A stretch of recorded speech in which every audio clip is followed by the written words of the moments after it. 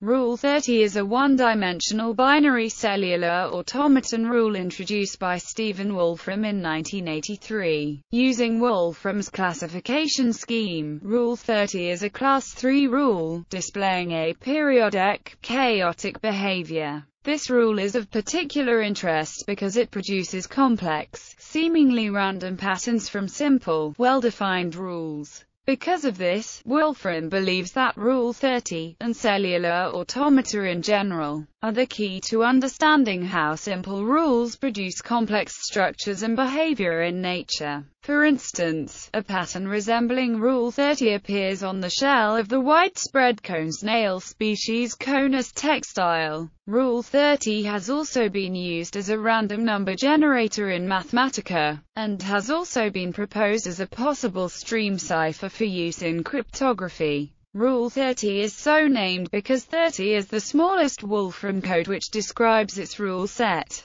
The mirror image, complement, and mirror complement of Rule 30 have Wolfram codes 86, 135, and 149, respectively. Rule set. In all of Wolfram's elementary cellular automata, an infinite one-dimensional array of cellular automaton cells with only two states is considered, with each cell in some initial state. At discrete time intervals, every cell spontaneously changes state based on its current state and the state of its two neighbors. For Rule 30, the rule set which governs the next state of the automaton is. The following diagram shows the pattern created, with cells colored based on the previous state of their neighborhood. Darker colors represent 1, and lighter colors represent 0. Time increases down the vertical axis. Structure and properties. The following pattern emerges from an initial state in a single cell with state 1 is surrounded by cells with state 0. Rule 30 cellular automaton here. The vertical axis represents time and any horizontal cross-section of the image represents the state of all the cells in the array at a specific point in the pattern's evolution.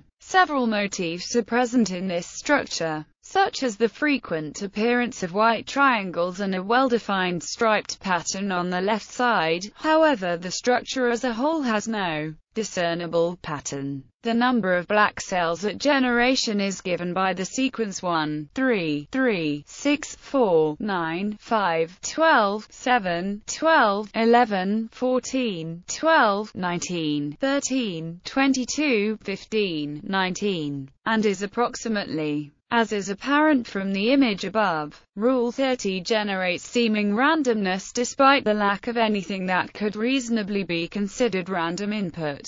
Stephen Wolfram proposed using its center column as a pseudo-random number generator. It passes many standard tests for randomness, and Wolfram uses this rule in the Mathematica product for creating random integers. Although Rule 30 produces randomness on many input patterns, there are also an infinite number of input patterns that result in repeating patterns. The trivial example of such a pattern is the input pattern only consisting of zeros. A less trivial example, found by Matthew Cook, is any input pattern consisting of infinite repetitions of the pattern 0001000111100, with repetitions optionally being separated by 6 ones. Many more such patterns were found by Franz Faas. See Repeating Rule 30 patterns. Sipper and Tomasini have shown that as a random number generator, Rule 30 exhibits poor behavior on a chi-squared test when applied to all the rule columns as compared to other cellular automaton-based generators. The authors also expressed their concern that the relatively low results obtained by the Rule 30 CA may be due to the fact that we considered n random sequences generated in parallel, rather than the single one considered by Wolfram, chaos. Wolfram based his classification of Rule 30 as chaotic based primarily on its visual appearance,